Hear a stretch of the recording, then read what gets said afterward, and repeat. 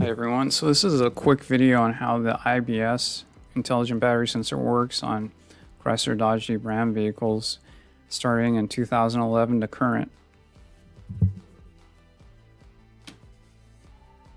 Some of the reasons that we have the IBS sensor on Chrysler Dodge Jeep Rams is because glass mat battery technology requires a closer control of battery charge rates, how much electricity goes into the battery in essence. And then we also want to have fast recharge rates after a stop-start event at a stoplight. So when you come to a stop, your engine shuts down, we need to charge that battery up pretty quickly.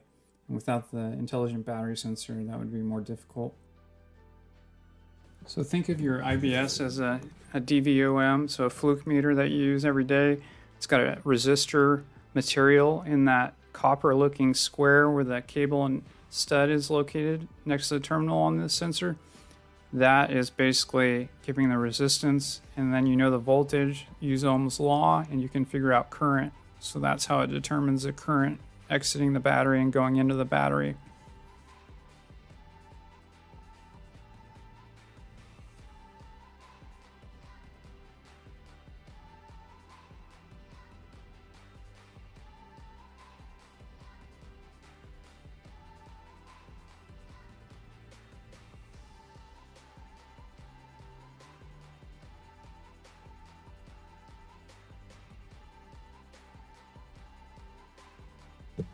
So now we're going to look at how this IBS sensor communicates.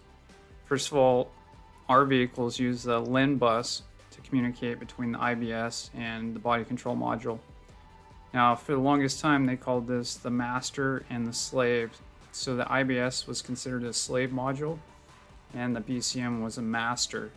But due to obvious reasons, they're switching over to different terminology. I forget what they even call it now. Maybe dominant and non-dominant, but in this case we're going to call it the peasant and the king, just so we don't piss anybody off.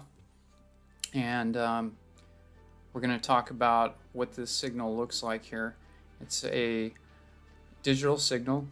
You're going to see battery voltage with you turn the ignition on, and then if you see communication happening on a LIN bus circuit, any LIN bus circuit, you're going to see maybe 8 to 12 volts, somewhere in there, depending on how much communication is going on and how many modules are on that LIN bus.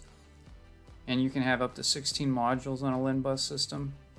And I want to say that most of our vehicles are just going to have the IBS going directly to the BCM, but internally the BCM might share that in a parallel splice. Thank you for watching.